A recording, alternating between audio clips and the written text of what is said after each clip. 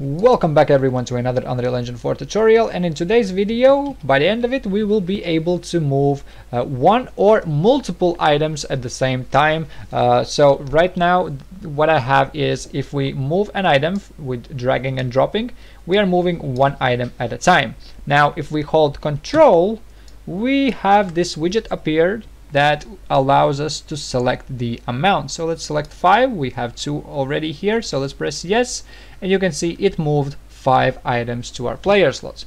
We can move those same items back with the same type, holding the Control button down, and we are moving multiple items at the same time. So the first thing that we need is the actual widget, which is going to allow us to select the amount. So in my UI folder, I'm going to create a new user interface widget blueprint, and I'm going to call this UI amount selection. And let's see, now inside of here, what I want to do is let's add a vertical box in the middle of it all. Let's anchor this to the middle. There we go, so we have a box in the middle, and inside of here first I'm gonna add a text field. Let's anchor this to the middle, and also let's add a slider that's actually going to allow us to select the amount. Let's move this into the vertical box, and also I'm gonna add a horizontal box with 2 buttons inside. So I'm gonna create the first button first, and let's call this the yes button. Let's make sure this is a variable. Let's give this some styling. So I have the yes button with a border and a text, and now I'm going to duplicate this button, and this is going to be, the name is going to be the no button, also a variable, and of course the text content as well is going to be no. Now let's select our top text, and let's create a new binding for this. And what I want to do is look for the append string node, because I want to append quite a few strings together. So first let's type in the A route, let's type the selected amount column, and let's give this a space. And then for the B route, I want to add a new variable, and I'm going to call this the movable amount, and this needs to be an integer. And then let's plug that into our B route.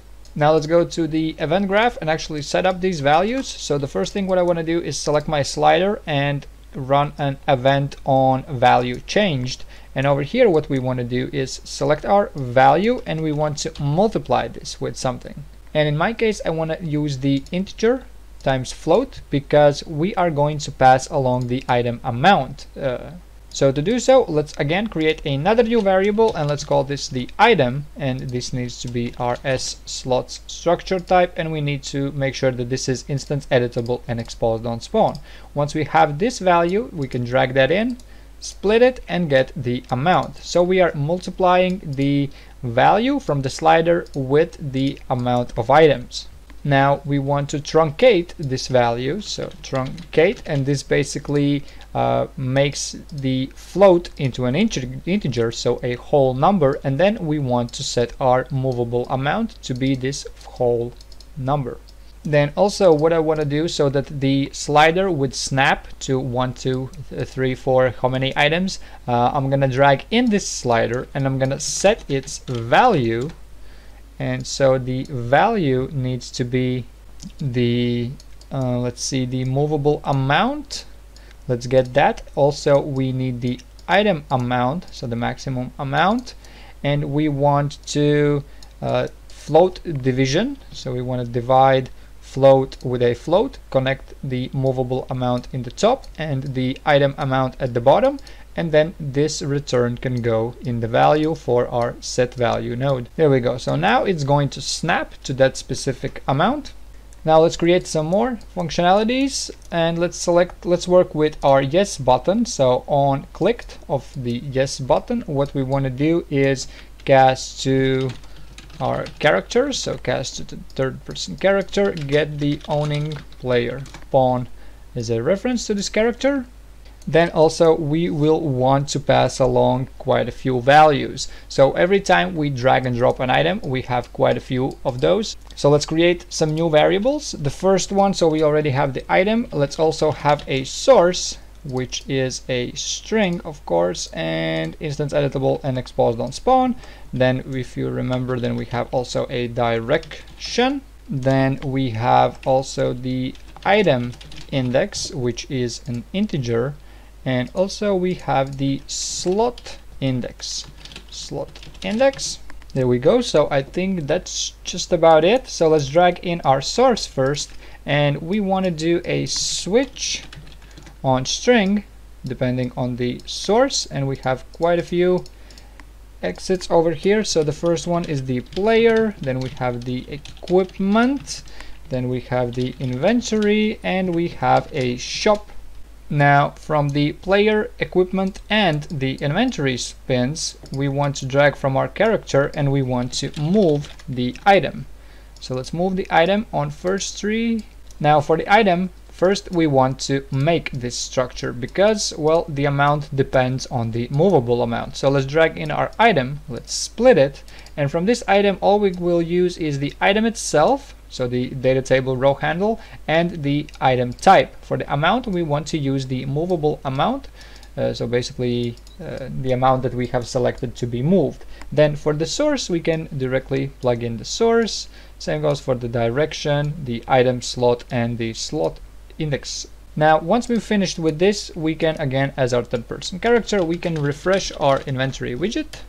So refresh inventory widget, there we go. Now let's work on the bottom. So on the bottom from the shop we want to create a widget, and this widget will be our confirm by widget, since for the shop we have created this widget. The player reference is our third person character. The item index is, so these variables right here, so let's copy all of those here. So we have the item index, we have the direction, we have a source, and we have a slot index.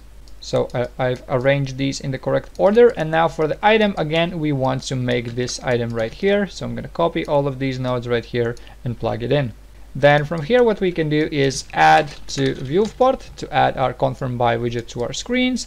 And once we are done with this, we can simply remove from parent this amount selection widget.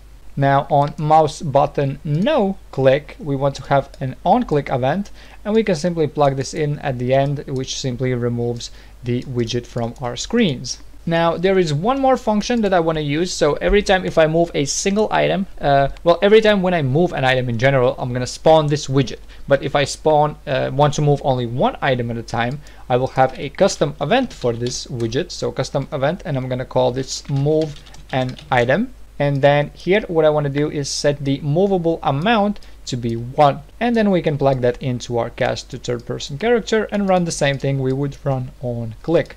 Now the next thing what we want to do is actually detect somehow whether we are moving, if we want to move one item or we want to move like multiple items. So I'm gonna create in my third person character on the left control, while we hold our left control down, so the left CTRL. While we are holding it down, we are going to be able to move multiple items. If we are not holding, we're going to move one item at a time. So let's call this is moving many. Then let's plug this into the pressed. Let's set this to be true. And if we release the key, it's going to be set back to false. So once we hold it, we're moving multiple items. Otherwise, we are moving just one. So now I'm going to go to a widget which contains the on drop event. So in my case, the inventory panel. So my backpack allows us to drop an item on top of it. So what I simply want to do actually is, let's see, I actually want to remove pretty much everything. So I'm going to remove these nodes right here. So all we have is the item drag and drop operation and casting to our character. And from our character, we want to get this new boolean. So is moving many. Then on this one, we want to do a if branch check to see how many items we are moving. So if we are moving just a single item, then we want to create a widget, which is our amount selection. And then on the return value, we want to move an item. So we want to run this event right here, which will automatically move a single entry.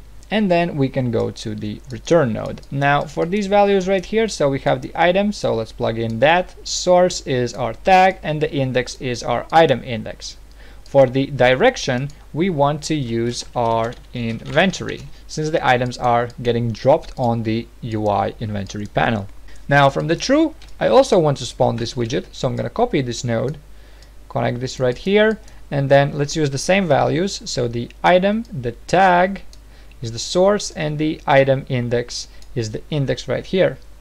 But instead of running our move an item, I simply want to add to viewport, so add to viewport, and then we can run our return node. Now the last thing left for us to do is in our UI folder we have our, so let's work first with our UI equipment slot, and on drag detected we are only moving one item at a time, so the amount is 1. So let's make sure we plug in so that we can move all of the amount, and honestly we can just simply delete this and connect our item directly like so.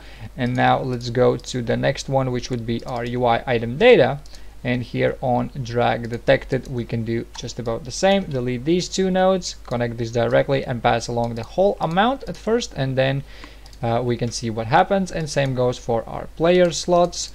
So on the drag detected we can run launch the whole item through the system. Let's look for our on drop events, and all we want to do is from our UI inventory panel we can copy this ending part right here, as simple as this. Or actually we can just simply copy the whole thing except for the first node. So then we can go to the things which allow us to drop something. So our equipment slot, let's delete all of these nodes right here, replace them with these ones. Let's reconnect the execution and the object reference for our drag drop item operation. Delete this one extra return node. Do exactly the same thing on our player slots. Paste the same thing in again. And one more thing that is very important for us to remember is to change the directions. So once we've pasted on drop event in the equipment panel, it's no longer the direction is not the inventory. So let's change this to be the equipment, and same goes for the bottom node right here. Then let's do the same thing in our player slots. Here we want to have these be named player. There we go. So we have player over there and player over here. Also, one more thing that we want to do is plug in the slot indexes as well. So in our player slots we have a variable for that, so let's get it and let's plug those in like so. Now let's go to our UI equipment panel, and we have one over here as well. So let's do exactly the same thing. Now with this being done, I believe everything should be working just fine. So let's give this a try. Get some stackable items, hold control, move an item, select a amount. Let's say we want 5 items. There we go, we have 5 over there, 3 over here. And if we simply drag and drop, we are moving one item at a time in both directions. So there we go, that's gonna be it for today's video. Hope you guys enjoyed it, and I see you tomorrow.